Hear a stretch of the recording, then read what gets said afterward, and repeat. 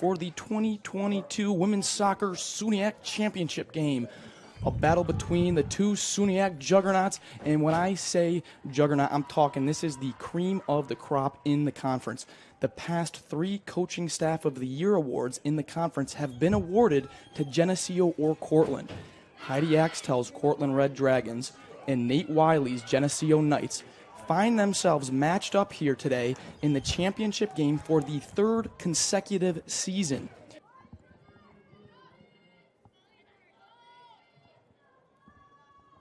So a second throw-in in a row from Clammer.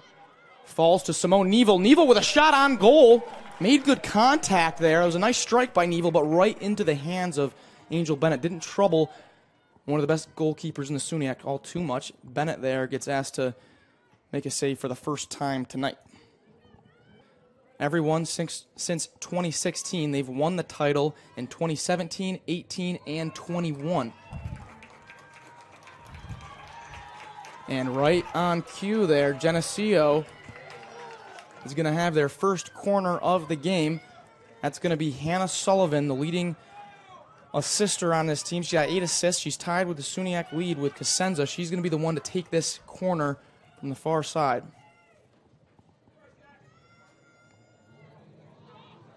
Right in front of Spendle, and it's a goal. It's an opening goal.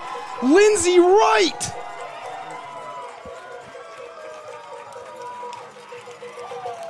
Same as last game, Lindsay Wright opens up the scoring for Geneseo, and they take a 1-0 lead on the undefeated in SUNYAC play, Cortland Red Dragons, the number 2 seed Geneseo on top here early through only 14 minutes.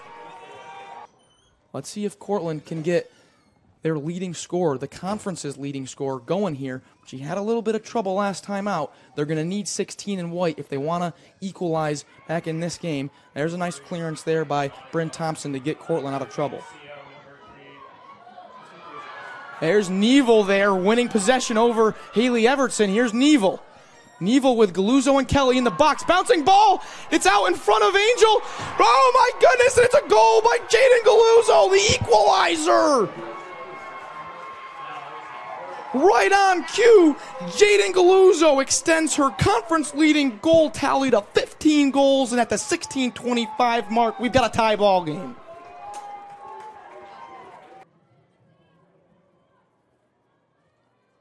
Last time these two teams met, the first half was similar, and how close it was. There's a shot on goal by Valeriati, so it's good to see Valeriati healthy and getting into the action early here after the injury. Past, 3-4 minutes or so of play it was really what a lot of the first half was. It's been a battle for possession in the midfield. Some of the best midfielders in the conference playing here today, and it's showing as a shot on goal from way outside there from Simone Neville. Looked like it actually might have had a chance to trouble Angel Bennett, but an easy catch there for one of the top goalies in the conference. Angel Bennett has been forced to make 2 saves. Here's Katie Cosenza, and Galuzzo's going to leave it off for Bella Casucci, who makes a run up from her left back position. Casucci, oh, and it goes right over the crossbar.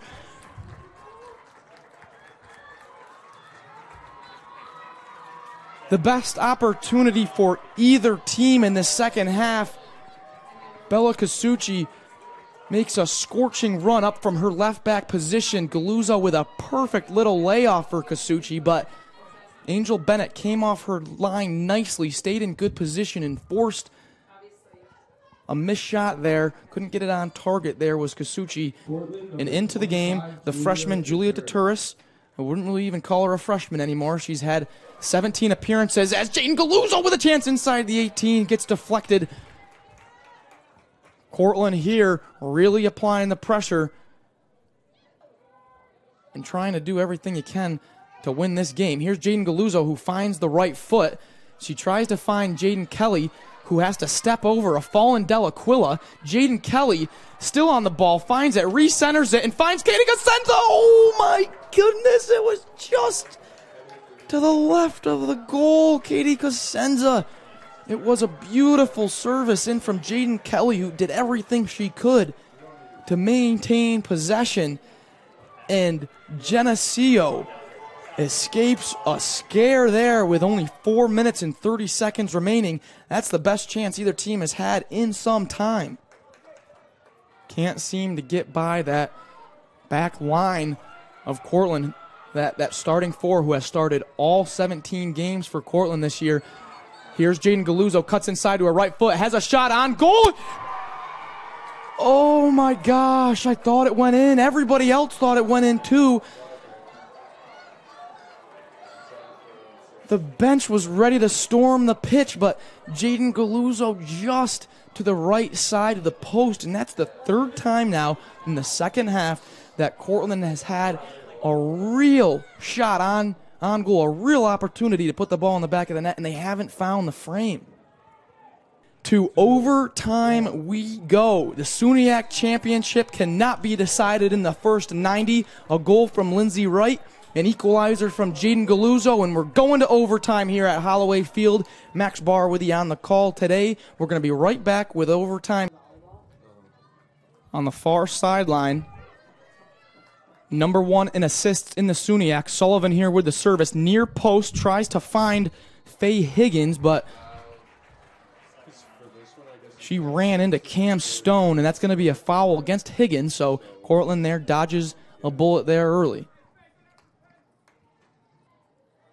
The only freshman on the pitch right now for either squad.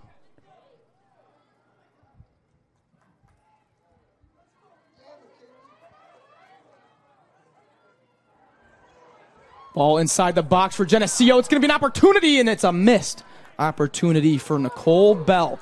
That is the first shot for Geneseo in over 75 minutes of gameplay. But she's closed down by the Geneseo back line, and now it finds Jaden Kelly, who tries to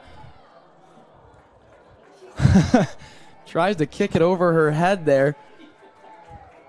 It's not going to trouble Angel Bennett all that too much. If that thing went in, I would have broken this microphone with how loud I would have yelled. To a second overtime period, so just hold on a second, though. Oh, my goodness, wait a second. Lindsay Wright was taken down in the box, but there was no call there. Wow, okay. So, late corner kick taken by Geneseo. That was a huge little sequence of plays that happened there last 10 seconds there. Oh, my goodness. Lindsay Wright there. That could have easily been calling a penalty kick. Lindsay Wright was taken down in the box there. Remember that moment with only 10 seconds left. So we're going now to the second 10-minute overtime period.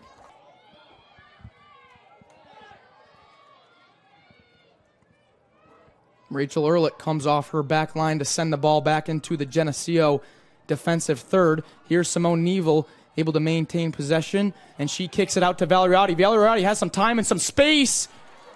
A shot on goal, but right at Angel Bennett. And Angel Bennett now, that's her 7th save of the game.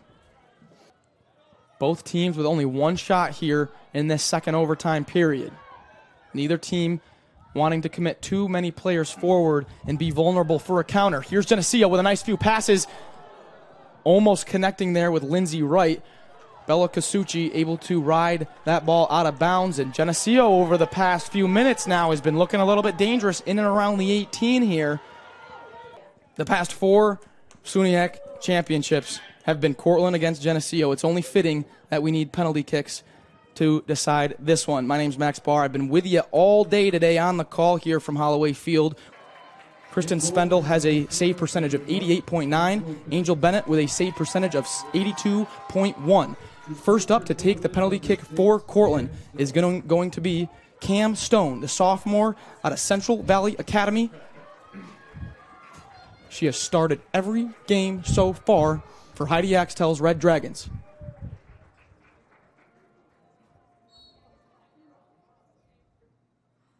And it hits the post. It hits the post.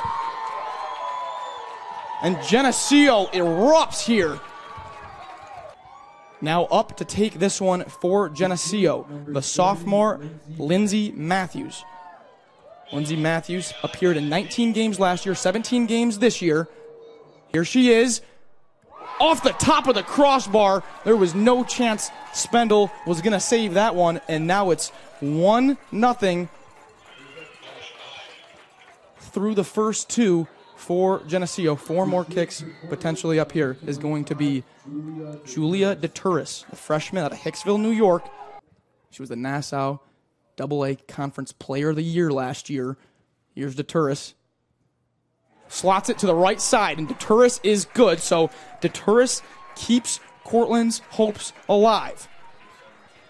Now up for Geneseo is going to be number 17, Lindsay Wright, their senior leader of the offense. She's got the goal tonight. She had 2 goals last game. Leader of this attack, Lindsay Wright. Goes left, fools Spendel, sends Spendel to the right, and that's perfect now for Geneseo.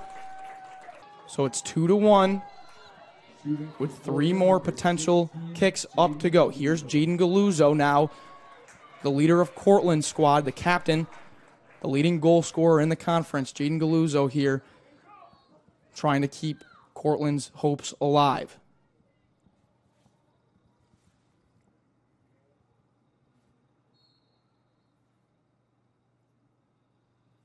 Galuzzo sends Bennett the wrong way, and Cortland able to take a deep breath. Now up for Geneseo, it's number 19, the junior out of Northport, Dana Sheps. Dana Sheps only has 2 shots in her last 8 games. Taking a huge penalty kick here. Sends Spendel the wrong way again. It's now 3-2. Cosenza here almost needs to make this one. It's not completely over if she doesn't, but just about. Katie Cosenza, first team All-SUNYAC last year as a freshman.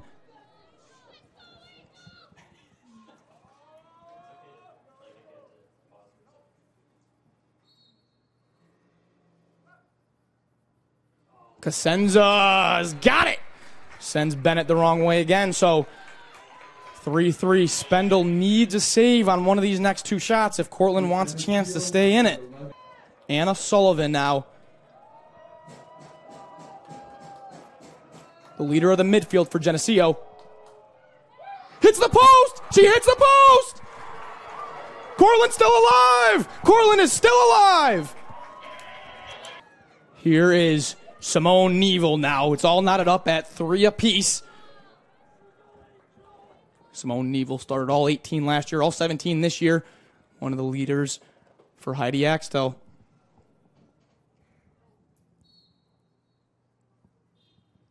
Neville is saved! It's a save by Bennett! Oh my gosh, Angel Bennett might have just won the championship for Geneseo. Oh my goodness. What a save by Angel Bennett, the biggest of her career. Now, with an opportunity to win. An opportunity here for Mackenzie Griffin. And it's good. It is good. The Geneseo Knights are your 2022 SUNYAC Tournament champions.